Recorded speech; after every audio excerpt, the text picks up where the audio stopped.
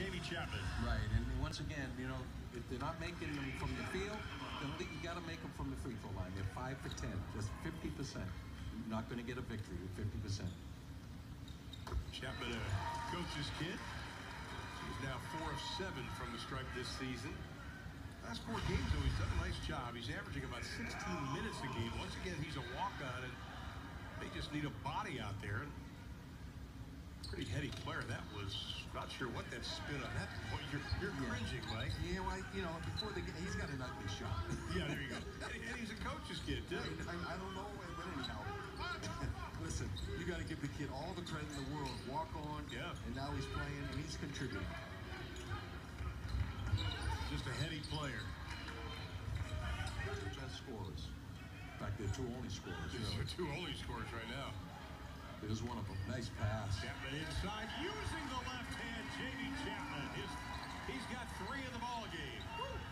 Hey, that's 2 more than his average. That's exactly right.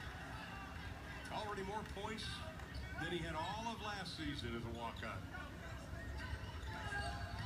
4-point advantage, Southern Miss. Nice job. Let's go back to that play on the inside.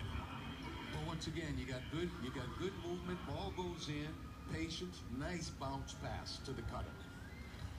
A little over a minute to go. You're up 6 at Southern Miss. If you could just... Oh, I thought Chapman had a clean steal on that. Wow. One of those calls that are not normally made is going to be made right here. I don't think he had the handle. I don't think he had the handle on the ball. Well, I don't think so either. It looked like he got all ball. But and Doc Sadler says, okay, we're going to take 6'6" Michael O'Donnell, the walk-on out, and put 6'4" Jamie Chapman, the walk-on in.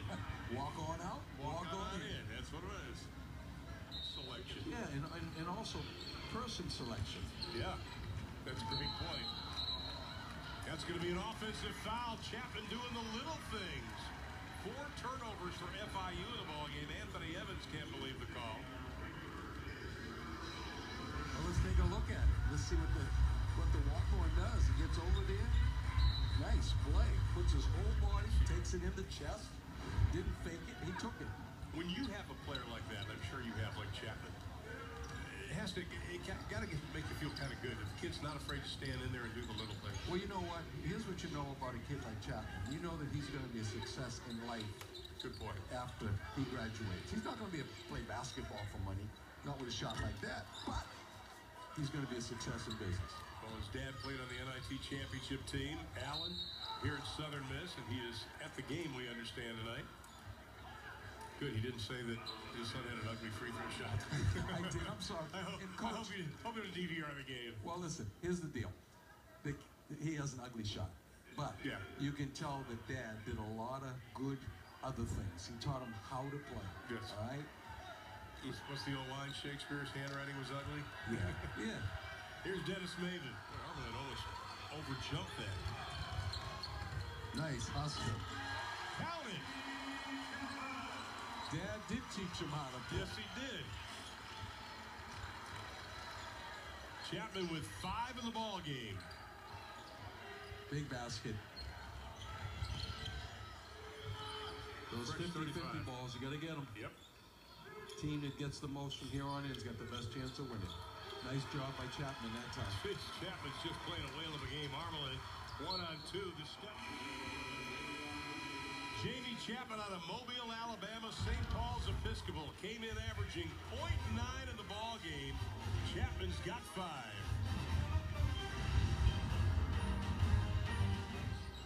Armlin goes right around Rodriguez. Scoop shot. Doesn't get it. Chapman with the tip and a new career high. I'll tell you. Dad's in the house, and Dad is happy as pops. There's Dan Allen. You know what he just said? I taught him that. I taught him that.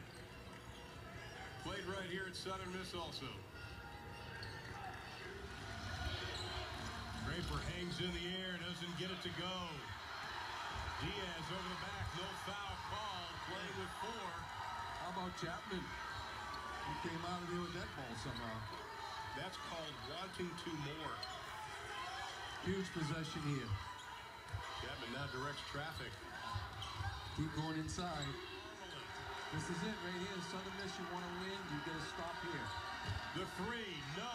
Rebound. Chapman fights for it. They're going to call a foul on Southern Miss. On Chapman, I think. But on the other end, Bengaya with the assist to Armelin.